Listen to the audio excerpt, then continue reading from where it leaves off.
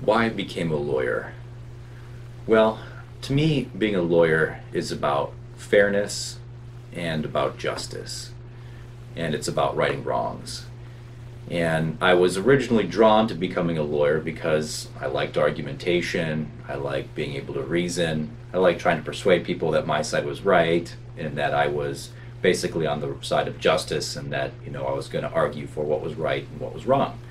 I was always very good at this, and I think that's what originally brought me into becoming a lawyer. But to be honest, there's a lot of different types of lawyers. There's corporate lawyers that advocate for their corporations. There's insurance defense firms that work on behalf of big companies, big insurance companies. And there's medical malpractice defense lawyers who work for doctors. And these people don't necessarily get to fight on the side of justice or on the right side.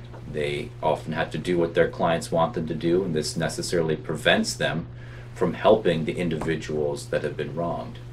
And being a personal injury lawyer, I believe, is extremely important. I get to basically take a person in a family in their toughest time and help them all the way through from the beginning of their case all the way to the resolution. And I get to fight for laws that will help the individual have the same amount of rights and the same amount of privileges that corporations have and that big companies have. And I think this is a very important work. And I really enjoy being able to work on behalf of my clients, on behalf of people, and make sure that they have those rights, that they get the compensation, that they are being able to be taken care of the way that they should be in a just society. And that's what really brought me to becoming a lawyer. The argumentation, wanting to persuade people and be in this line of work. But what's kept me as a personal injury lawyer is being able to fight on the side of the people and on the side of the individual.